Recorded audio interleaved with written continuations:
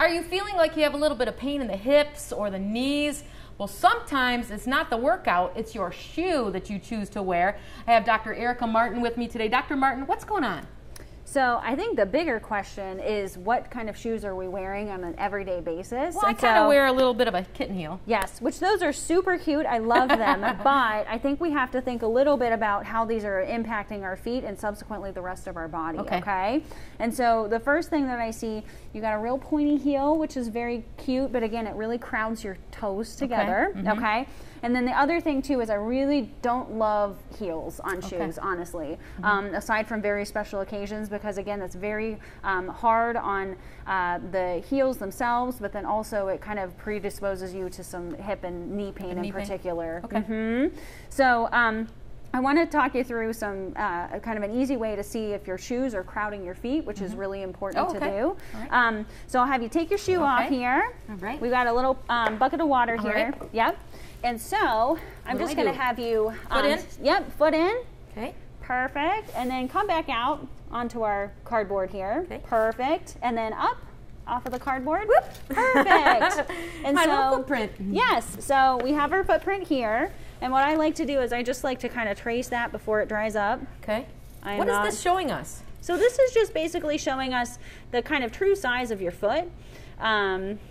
I'm not an artist, excuse me. And the actual width when I push my foot down, right? Exactly. So that's showing, yeah, like where the majority of your weight is falling when you're making contact with the ground, which is ultimately what we care about with your shoe. And so here, as you can see, we are squeezing our foot into a shoe that is too tight for us. So that causes a lot of, this is what causes bunions in women. Oh, it does. So when we wear these cute little shoes that squeeze our toes, especially, and put a lot of kind of pressure on the toes, that's what causes bunions. When we have, when we're starting a workout program, it's also a good idea to buy good tennis shoes, right? Yep, absolutely.